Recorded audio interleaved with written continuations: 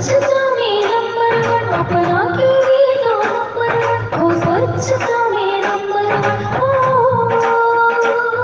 वो स्वच्छता में नंबर वन, अपना के लिए तो नंबर वन, वो स्वच्छता में नंबर वन।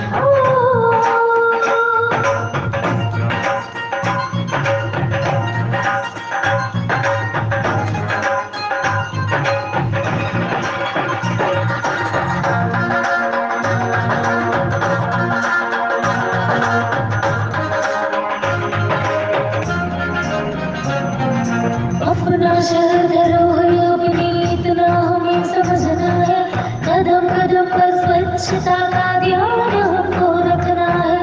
अपना शहर धरोहर अपनी इतना हमें समझना है, कदम कदम पर स्वच्छता का ध्यान हमको रखना है। वो स्वच्छता में नंबर वन, अपना के लिए तो नंबर वन, वो स्वच्छता में नंबर वन।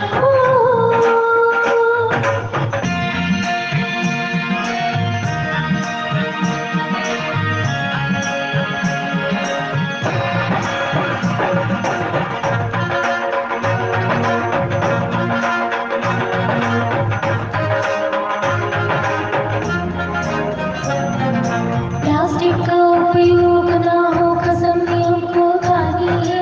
शहर का देश में मान बढ़ाना जिंदगी हमने ठानी है। प्लास्टिक का उपयोग ना हो, कसम भी हमको खानी है।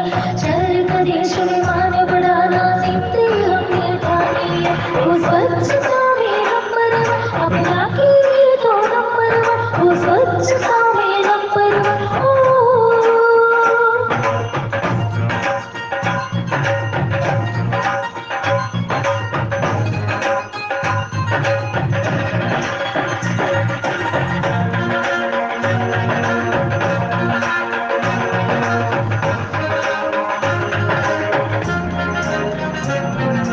वायु जल प्रदूषण से अब शहर को मुक्त कराना है।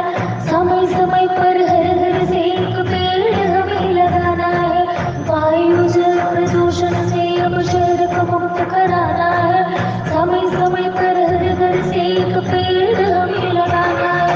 वो स्वच्छता में नंबर वन, अपना के लिए तो नंबर वन, वो स्वच्छता में नंबर वन। वो स्वच्छता में नंबर वन, अपना के लिए तो नंबर वन, वो स्वच्छता में नंबर वन।